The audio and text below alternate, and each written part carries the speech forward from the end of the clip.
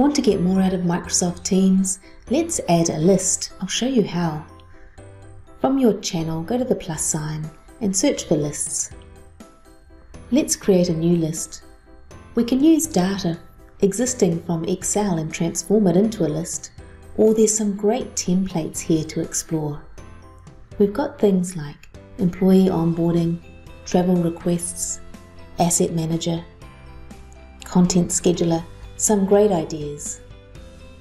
The advantage to using a list over Excel, as you'll see here, is we can have images inside the list, and we've got status priority with conditional formatting, which can be super helpful.